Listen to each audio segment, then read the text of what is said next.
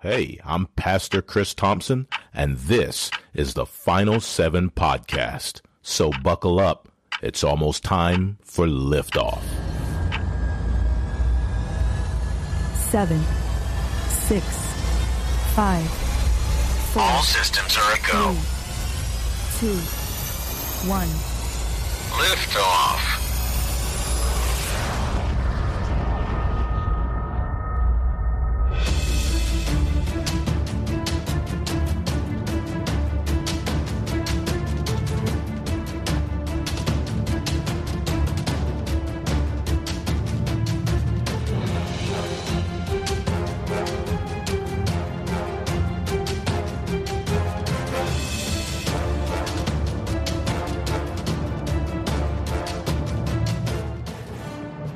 And welcome to the Final 7 podcast. I'm Pastor Chris Thompson. Thank you for jumping on and listening to this episode today.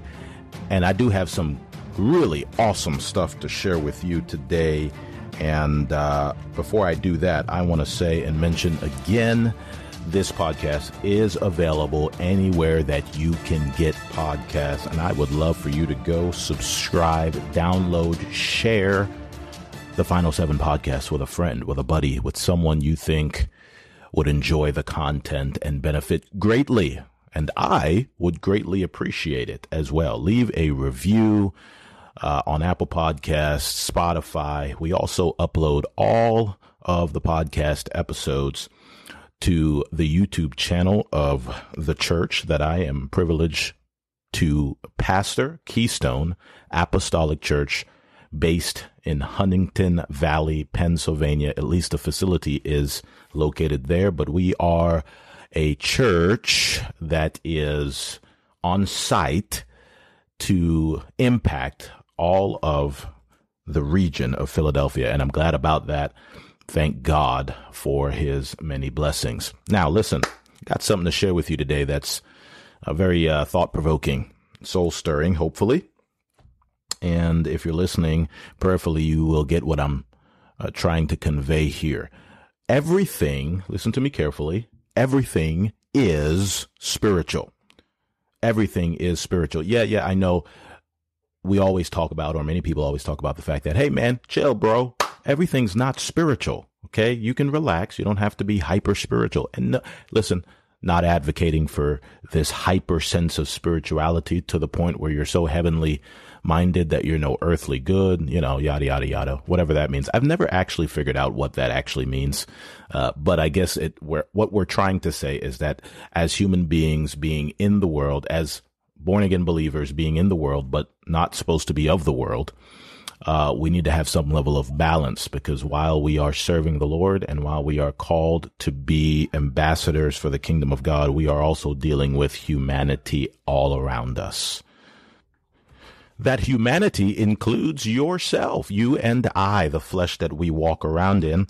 And this idea of everything's not spiritual can be misleading. Now, I guess what I get what is being said. Again, balance, right? We don't want to think everything that happens to us is because some demonic spirit or even some Holy Spirit, some heavenly spirit made us do it, or put us in a position to where we could stub our toe or get a flat tire, or spill a drink on ourselves or something, and so that the heavens can open up and the Spirit of the Lord can descend upon your head like a dove, and the voice of the Lord can speak to you and give you a great revelation because you spilled drink on yourself. No, that's not what I'm saying. What I'm saying is, well, let's let the Bible talk. James chapter 2, verse 26 says this: "For as the body without the spirit is dead, so faith without works is dead." And I want to focus on the first half of that. We always tend to focus, of course, on the faith without works is dead point, because James is trying to make a point that having faith and no action is useless. But I want to look at the metaphor he used to explain that point, which was the body, the human body, the physical body without the spirit is dead. What is he saying? Well, of course, He's using that to explain faith without works is dead. So that means your body has no function at all unless there is this invisible force called your spirit, right? Or your soul. In this case, those two terms are used interchangeably, which refers to your seat of emotion and action reaction. This is what gives your physical human body its animation. God, when he created Adam, created that body first and then breathed into him the breath of life. Then he became, the Bible says, a living soul. So your body, my body, your body is useless without the spirit within it, right? That's why I always use this sort of language that your spirit or your soul is the real you. The flesh and blood is not the real you. In fact, in 1 Corinthians chapter 15, the Bible teaches us that flesh and blood cannot inherit the kingdom of God. This flesh and blood that we currently have, this fallen body, this depraved human body that we currently have, it was sown in corruption, right?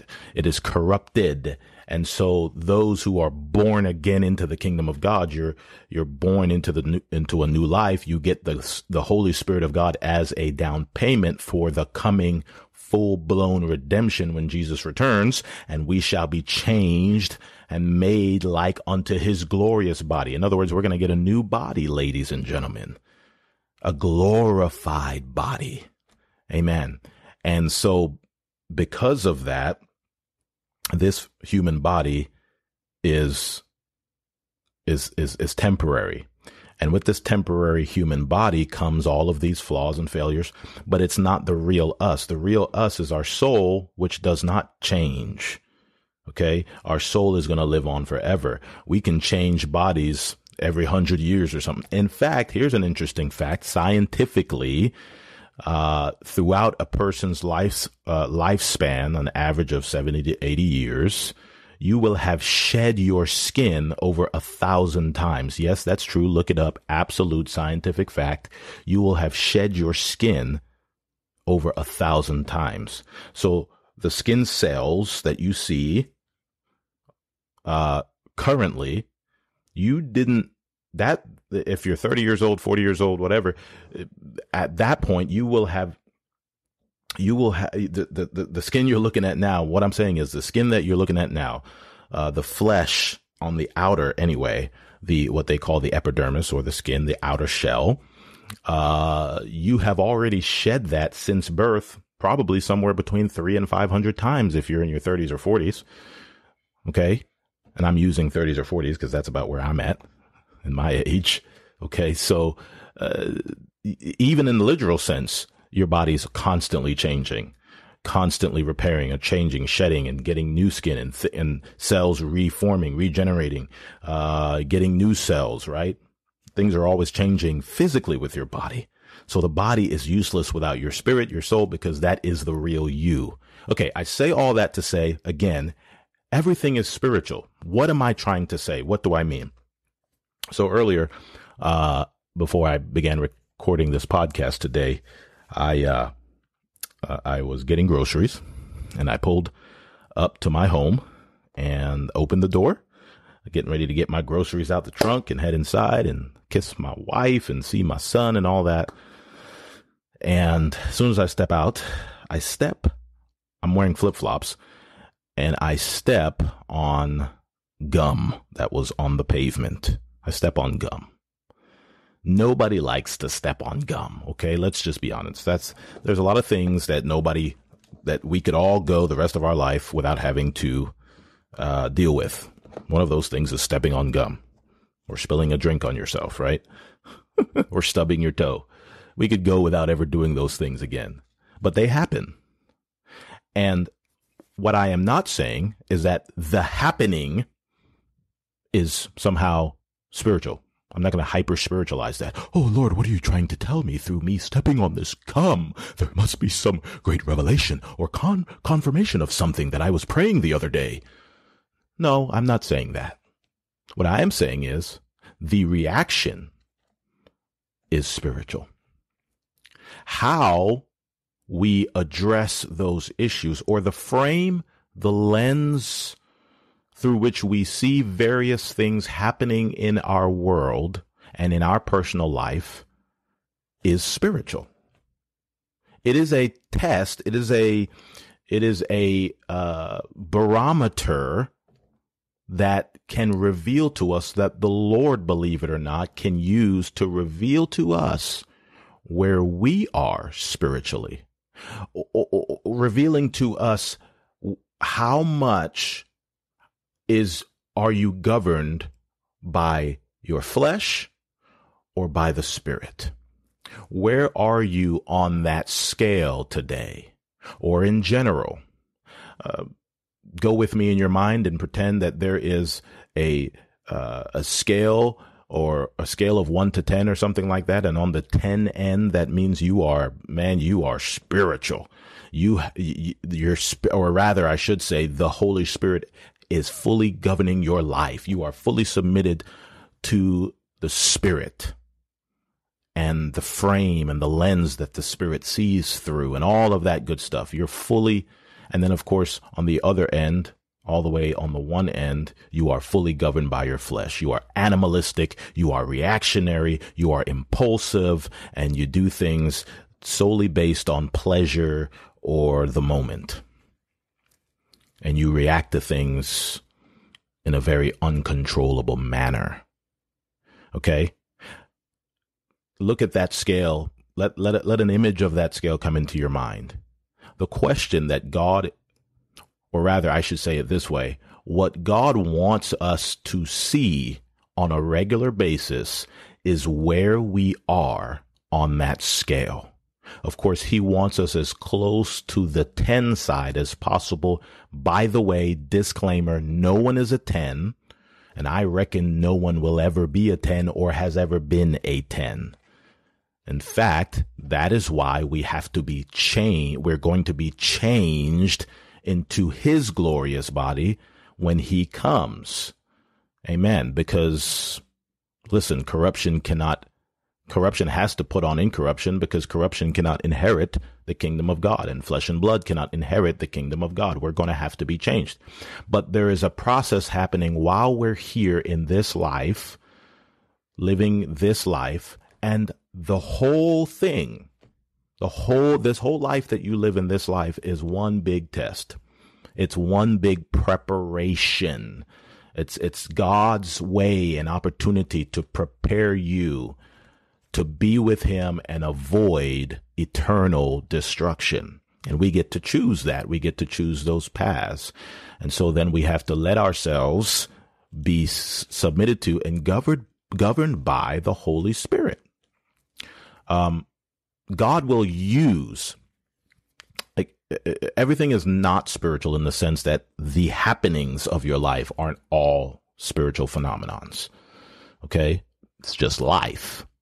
However, how we react to those things, whether simple or complicated, whether small or big, how we react to them, the lens and the frame through which we view them, and therefore would determine how we address them, that is a spiritual thing. Because especially, let me put this important point on there, especially if you are a born again child of God, if you have been grafted into the kingdom of God, adopted into his family through the new birth plan, which, by the way, is found in summary in Acts chapter 2, verse 38. Okay? If you have been born into the kingdom and you have officially become a child of God through the new birth process, especially in your life and my life, everything can reveal where we are spiritually. Everything can reveal where we are spiritually. Yes, even stubbing your toe on the side of the bed frame can reveal what is governing our existence. Are we sowing to the Spirit, or are we sowing to the flesh? Because the scriptures teach that if we sow to the Spirit, we will of the Spirit reap life, and yada, yada, yada, everything else. But if we sow to the flesh, we will of the flesh reap corruption. So what have you and I been sowing to? See, it's not so much about when we come to the Lord and we finally come to the point where, listen, I need Jesus and I'm not smarter than him, and living my own way and doing my own thing is actually not the most beneficial choice that I can make in this life.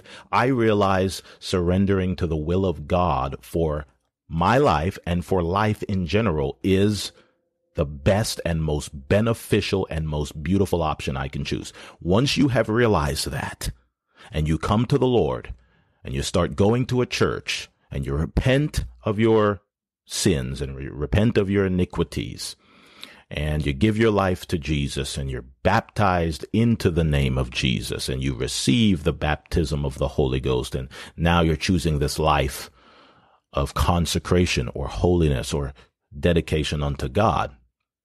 That, ladies and gentlemen, does not eliminate the troubles of life, the pains, the pressures, and the problems. It does not eliminate it. Now, I know many of you listening certainly have heard that said before. You understand that that is true and that is the case. But how do we react when the rubber meets the road from day to day? How do we react to various things going on in our lives, ongoing circumstances, or just momentary inconveniences? How do we react? Through what lens or frame are we living life? Through what lens or frame are we living life and viewing things determines how we're going to react when unexpected things happen or when there's ongoing struggle.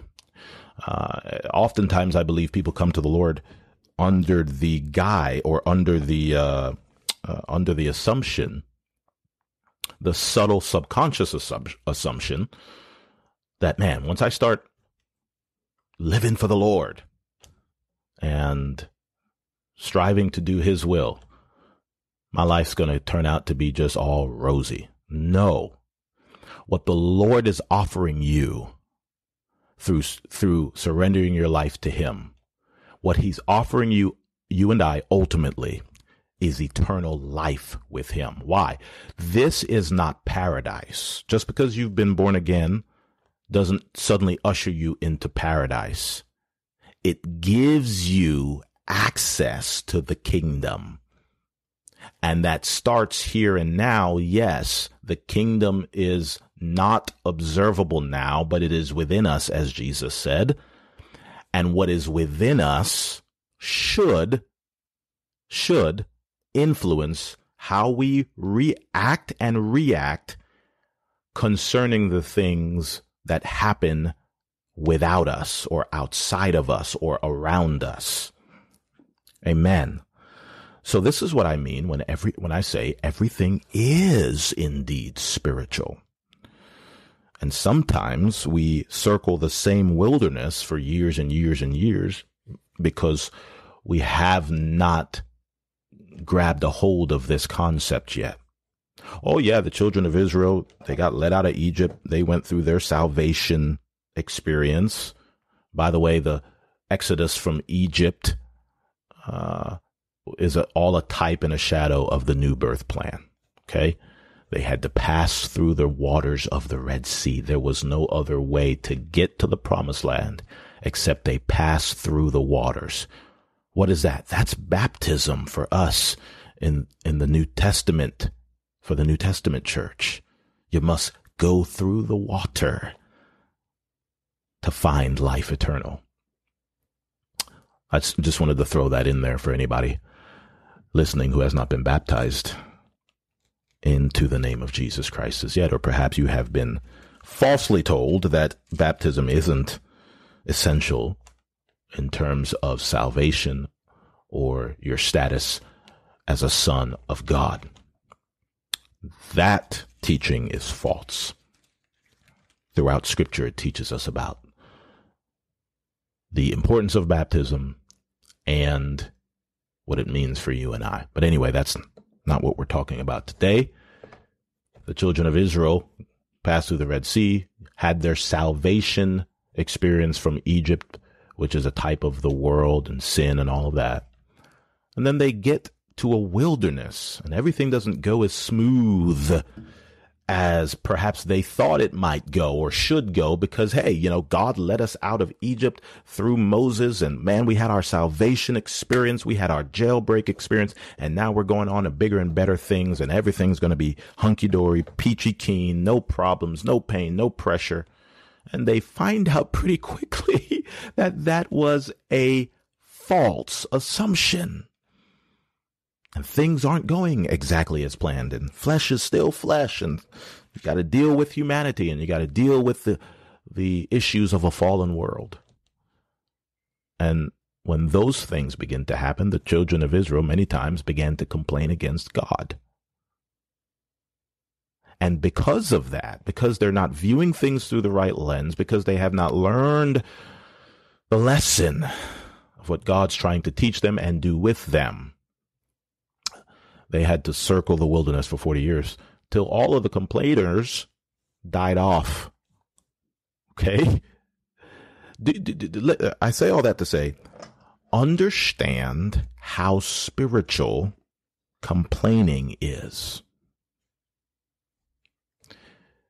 Complaining and complaining and complaining about everything that is going on in your life, whether it's random things that happen from day to day or just ongoing struggles and issues and stuff, understand that viewing that through the lens of negativity or from the lens of your flesh and constantly griping and complaining and finding fault to where you're constantly up and down and you can't commit yourself to the things of God or commit yourselves to being part of the church of the living God and being present and available and committed to the house of the Lord and to the work of God.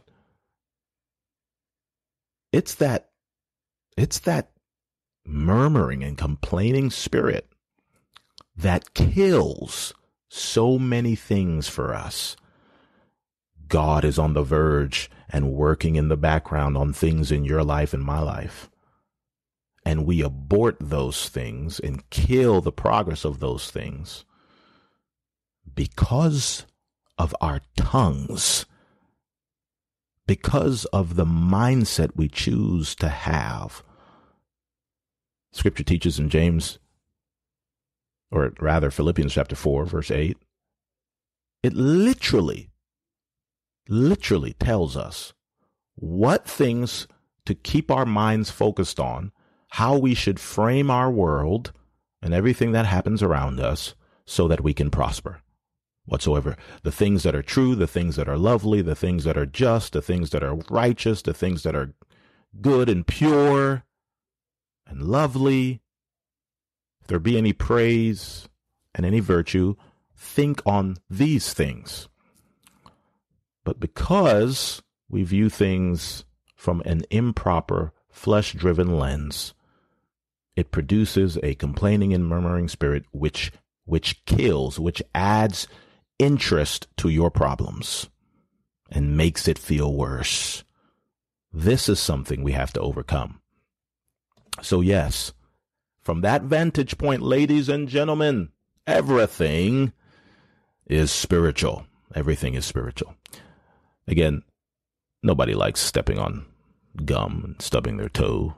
From those small things to other big things, we need to ask the Lord and pray much and seek God much so that we are on the positive side of that spiritual scale from 1 to 10, that we remain on the positive side far more often than not, so that we can react to things from a godly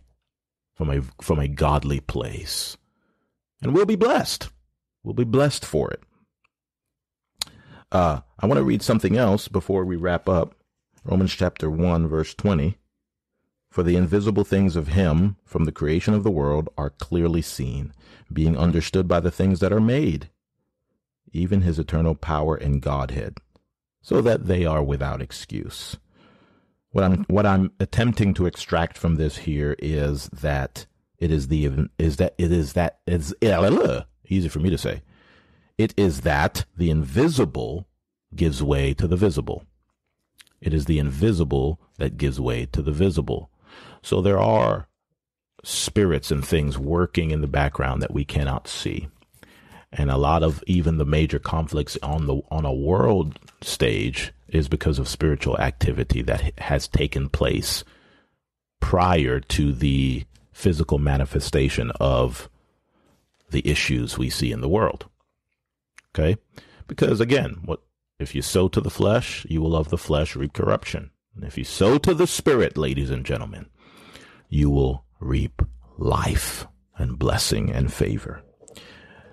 Well, I'm going to wrap up today. Thank you for taking the time to listen to this podcast. I hope this blessed you in some way. And you can take some nuggets and stuff from this. I felt so inspired this morning to talk about this, and I could continue and talk and go into different details about different things, but I just wanted to skim the surface and plant the seed and give the thought here today and encourage somebody. The Lord is with you. Life isn't going to be perfect when you live for the Lord, but he does change the frame and the lens through which you view things. And that, ladies and gentlemen, is the greatest blessing of all. We have acquired a pearl of great price, and I am willing to sell all that I once had to obtain it in Jesus Christ. In fact, that's the challenge that Jesus gave the rich young ruler in Matthew chapter 19. Sell all you have and follow me. Is the kingdom of God worth that much to you? Well, stay safe. Have a happy 4th of July weekend. There is freedom in Jesus. That's the real freedom. And until next time, keep chewing on truth. This is timeless truths for the times. And watch and pray. The end time is now. The Final 7 podcast is brought to you by Keystone Apostolic Church, based in Huntingdon Valley, Pennsylvania, a suburb of Philadelphia. We exist to connect lives to the life giver. Are you in the area?